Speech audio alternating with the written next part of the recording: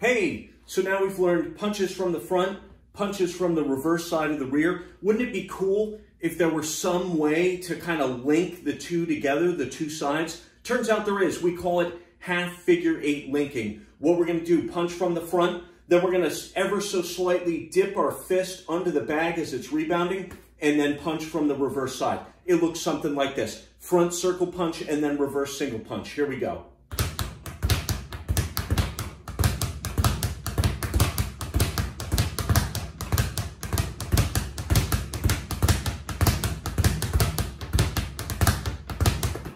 There you go.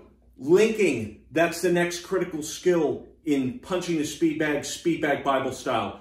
See you next time. We're going to start looking at even more advanced stuff.